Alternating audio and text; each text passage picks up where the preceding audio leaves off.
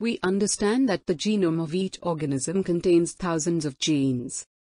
Each gene or DNA sequence is transcribed into RNA, and then, RNA is translated into proteins that play various roles in the body of an organism.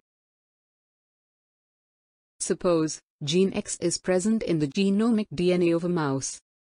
Now, we want to know how much active is this gene in different tissues of the mouse.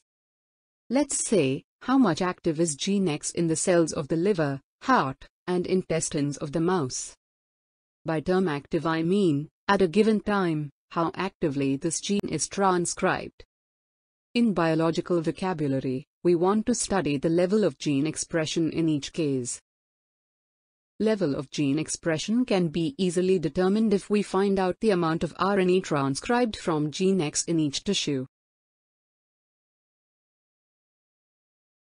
For this, we need to do two things. First, isolate RNA from the different tissues of the mouse. And second, detect and quantify the specific RNA, that is, RNA transcribed from gene X. The technique which will be suitable for this kind of gene expression analysis is northern blotting. I have already explained the term blotting in the previous video lecture. We also know that, when we use the blotting technique for the detection of RNA, then, it is known as northern blotting. The overall technique and the steps involved in northern blotting is almost similar to what we have studied in southern blotting. There are few differences that we will discuss today. Let's begin.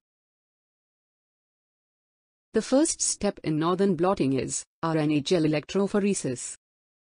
The RNA molecules isolated from cells are separated, according to size, by gel electrophoresis. RNA molecules are negatively charged, so they move from negative to the positive electrode during gel electrophoresis. Now we know that RNA is a single-stranded nucleic acid. But still, this RNA gel electrophoresis also includes the denaturation step.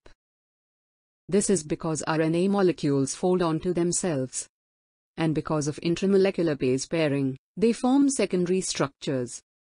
So, if we want to separate them on the basis of their molecular weights, we need them to bring in the linear shape. Otherwise, the secondary structures of RNA molecules will affect their electrophoretic mobility during gel electrophoresis. So, to denature RNA, formaldehyde is used as a denaturing agent. Thus, denaturing gel electrophoresis is used in this step. The second step is blotting. The separated RNA molecules are now transferred from the gel to the suitable solid support, such as the nylon membrane. The method of transfer is similar to the traditional blotting method we discussed in the southern blotting. The third step involves hybridization with probe and washing.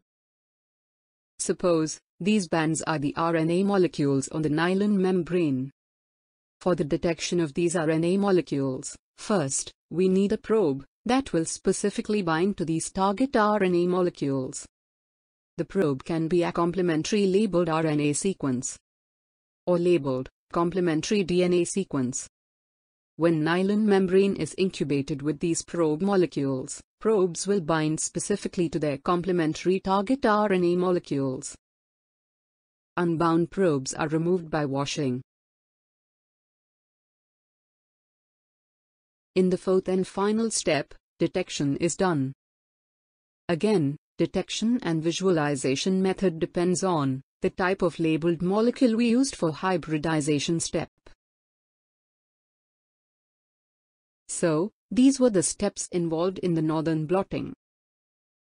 The main applications of northern blotting include gene expression studies, such as to determine when and where a particular gene is expressed, to identify the presence of closely related species, to determine the size and abundance of RNA, for the analysis of RNA processing.